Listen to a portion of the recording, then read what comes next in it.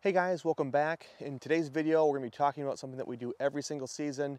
And whether you hunt public land or you hunt private land, it's something that you should consider doing as well. And that's a post-season analysis or a post-season review of your habitat improvements and your hunting season. As we go further and further into our hunting career, we want to be taking steps forward instead of steps backwards. And one way to ensure that we are continuing to improve is by looking at the performance of this hunting season compared to those in the past. And because most of the videos on this channel are geared towards the habitat improvements and hunting strategies on my parcel in Southwest Michigan, I felt that sharing the review of this property this past season was only fair since you guys are watching these videos for my advice. Now, before we dive right into the review and talk about what was unsuccessful and what was successful about this past season, I did want to kind of give you guys a little bit of a background on this property. My wife and I were lucky enough to purchase this property in the fall of 2018, and we closed on this house around Halloween of 2018. So smack dab in the middle of the hunting season, right in the middle of the rut. And that season I had a pretty interesting choice to make. It was either do I hunt this property hard or do I kind of just let the property sit? I chose to let it sit for the majority of the season.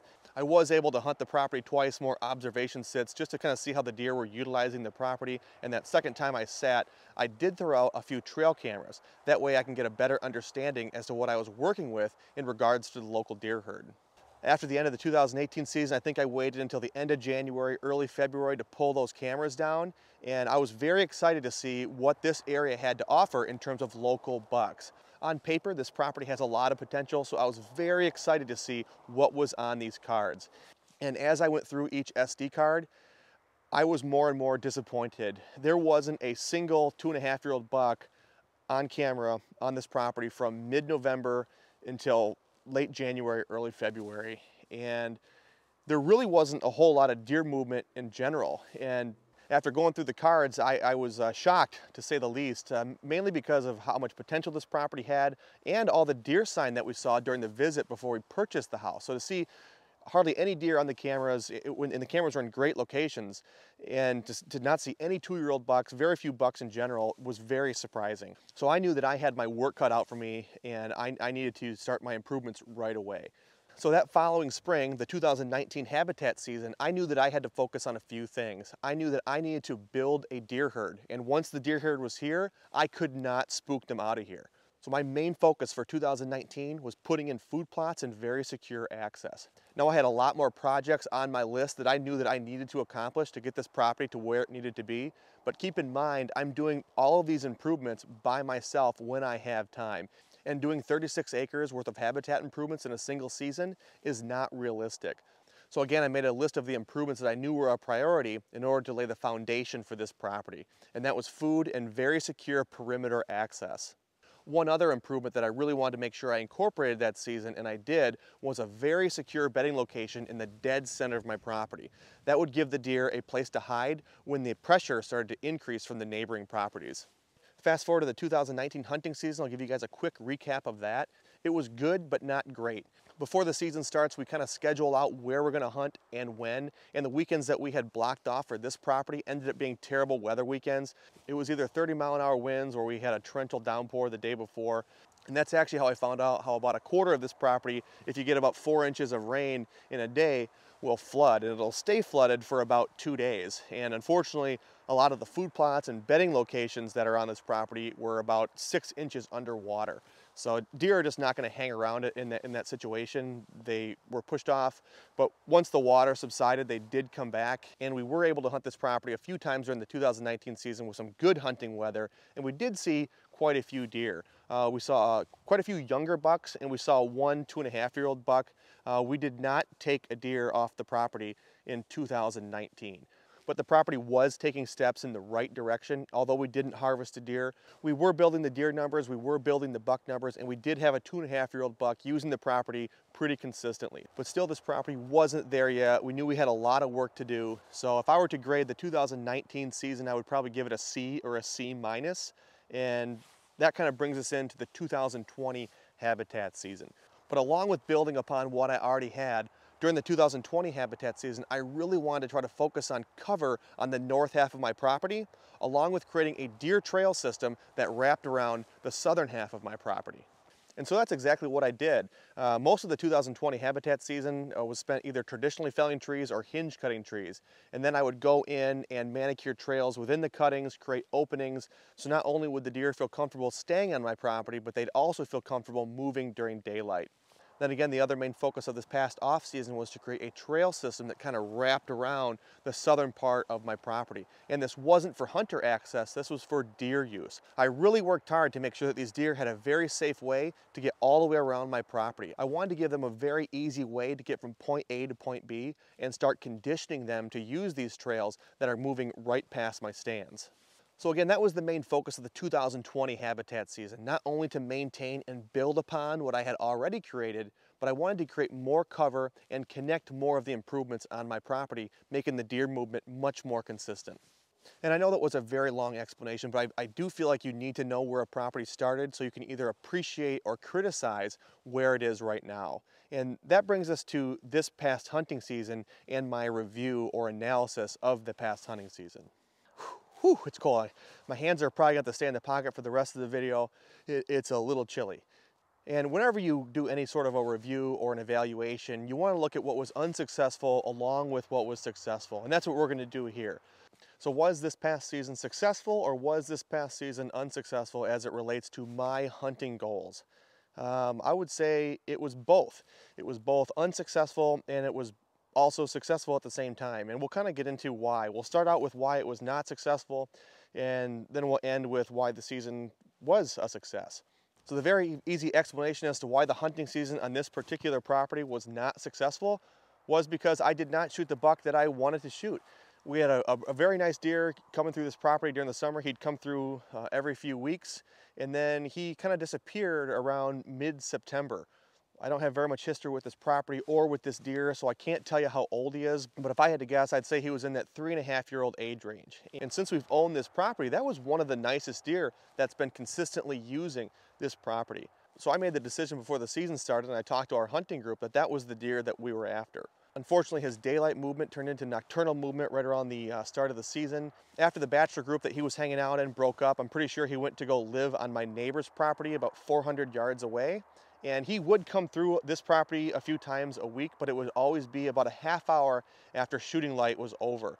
And so what he was most likely doing was he was hanging up in the neighbor's woods, waiting until dark, crossing a cow pasture, and then he'd come into our property. And he'd always come into the same spot every single time. I have a scrape and a camera there. It's a really good location, but unfortunately, he would come in about a half hour after shooting light was over, and then he would leave and go back to his bed well before it got light in the morning.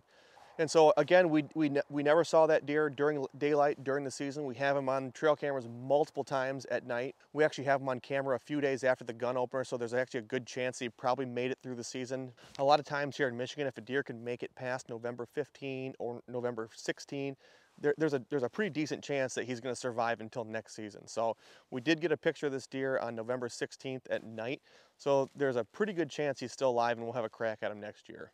But if he did survive and we do want to crack at him next year, we have to figure out why he's choosing to live on the neighbor's property and not our property. And there's a few reasons why. One reason could be that this property just currently isn't set up to hold a deer of his age class, meaning that it's most likely not offering enough secure bedding cover. And that can be fixed. You need to create more secure bedding cover and more secure connecting cover so these deer can get from their bed to the food without ever feeling exposed. Another possibility as to why this particular property is a part of that buck's home range but not the buck's core area is just the fact that he doesn't live here. That deer is at least 3 years old, and we've only owned this property for 2.5 seasons, so he could have had very negative experiences with hunters on this property before he owned it, and he found a spot with a lot less hunting pressure, or what he perceives as less hunting pressure, and he's just not going to take the chance. He's survived there for at least 3 years. He's going to take his chances over there. And that's why keeping the hunting pressure on your property is so important, because once you push these deer out, and if you do it on a consistent basis, you're just going to be educating them for years to come. And I'm not saying that's the case. It's most likely that this property just isn't thick enough and it doesn't offer enough secure bedding cover to hold that deer along with all the other deer that are living on this property. So from a harvest standpoint, this season was not successful because we did not take a deer on this property this season. But from a big picture perspective, this season was extremely successful, and I'll kind of briefly talk about why. So in the beginning of this video, I kind of gave you a brief rundown of where we started on this property. Pulled camera cards, barely saw any deer, barely saw any bucks. And last year we did see some young bucks. We had a bachelor group of 1.5-year-old bucks, and we had a handful of does.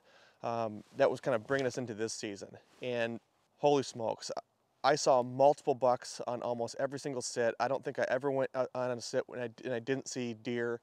The group of 3-1.5-year-old bucks that we were able to save from the neighbors last year all ended up making it, and they all turned into beautiful 2.5-year-old deer. And each one of those bucks moved consistently through daylight for the majority of the season. It wasn't really until gun season that they started to become more nocturnal, and for the most part, they stayed on this property. I've got a couple neighbors, if they saw those deer, they would not have hesitated to shoot them. Again, I was hunting a deer that I know now was living on the other side of a cattle pasture, but it was really fun to go back there and hunt, just knowing that I had a really good chance of seeing one of these 2-year-olds and watch them work through the property, watch them use the improvements that we put in the year before. That was always really fun to watch. And to see what this property can produce just after 2 years, it's really rewarding. All the hard work that you put in during the off season, it's worth it. Now it does take time to build a herd, and depending on what your harvest goals are, it does take time to get those bucks to that age class. And I know it's not easy, but you do have to be patient and kind of enjoy the ride. And also really enjoy when your property takes kind of a big step forward. And I feel like this year was one of those years for this property. We had so many 2.5-year-old bucks using this property, and we had 3 of them that were using this property very consistently. And what's really exciting is I know for a fact that on top of the countless 1.5-year-old bucks that survived, 2 of those 2.5-year-old bucks survived. I got a trail camera picture of each of those deer after the curtain closed in the 2020 season, so I know for a fact they made it. So going into the 2021 season, as long as nothing crazy happens, we're gonna have 2 3.5-year-old deer and maybe a 4.5-year-old deer if that 3.5-year-old survived. So knowing all that, taking that all in, and looking at this more from a big picture standpoint, I would say that this past season was successful in taking a step in the right direction. But just because we're taking steps in the right direction does not mean that the work is over. The work is actually just beginning. Remember, we had a 3.5-year-old deer that did not feel comfortable moving on our property this year, so I do not want that to happen to the 2-year-olds that survived this past season. I want them to stay on this property, giving us hunting opportunities next season. So at the end of my review or the evaluation of my season on this particular property, if I were to give it a grade, I would give it a B-. We are again moving in the right direction, but we are not anywhere near where we want to be, and there's a lot of work to do. But hopefully you guys found this video helpful. I know it wasn't very exciting, and we didn't really go over a whole lot from a habitat perspective or from a hunting strategy perspective. But if you guys are going to be taking the time out of your day to watch videos on this channel and listening to my advice, then you have every right to know whether or not the improvements and the work being done on my own property is working or not.